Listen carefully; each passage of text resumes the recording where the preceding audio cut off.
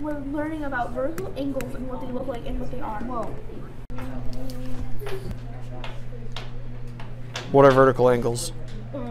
Each of the pairs of opposite angles made by two intersecting lines. What does that mean?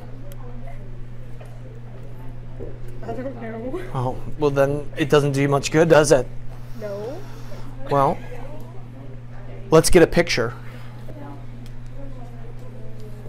Oh, I know. I've done this before. So show me on your paper. Show me what vertical angles look like.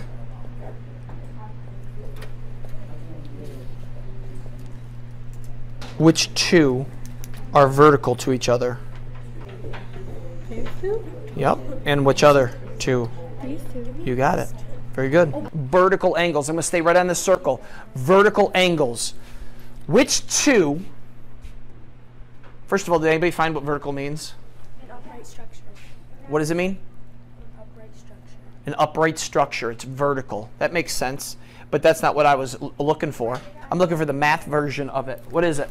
Two intersecting lines that are congruent angles.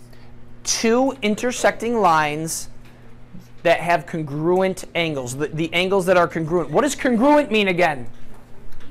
Equal. Congruent is another way to say equal. So when we look at this, when I look at this circle again, which two angles look to be the same size? There's four angles here.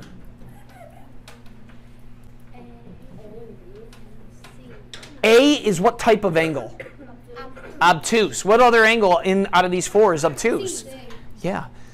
Okay. There's another pair. There's another. They're not supplementary. They're vertical.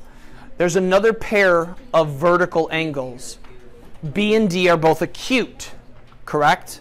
And they're going to be the same size. Now, did you notice something? Did you notice something about this?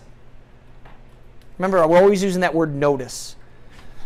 The two that worked, D and B and A and C, what do you notice?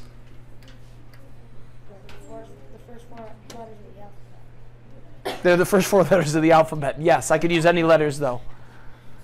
What do you notice about where they're positioned? What do you notice about how A is positioned with C and B is positioned with D? Where's A compared to where C is?